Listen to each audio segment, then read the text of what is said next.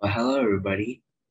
Welcome back to my channel with me, Aditya Putra, with student numbers B03-21005 from the University of Sebelas Maret, especially the English department.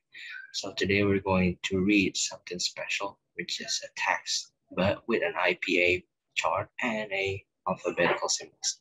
So let's start. Bad writing is mainly boring writing.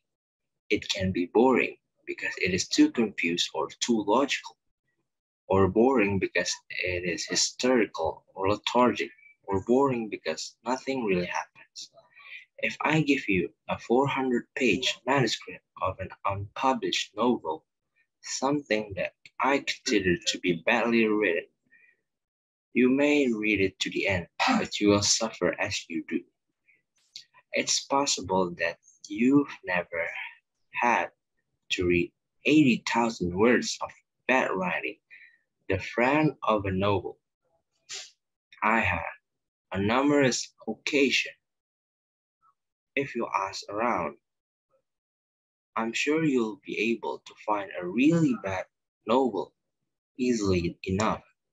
I mean, a novel by someone who has spent isolated years writing a book they're convinced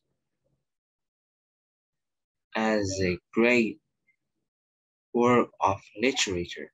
And when you're reading it, you'll know it's bad. And you know what truly is. Okay, that's all. I'm sorry for the bad audio or bad quality of video. And see you guys later, folks.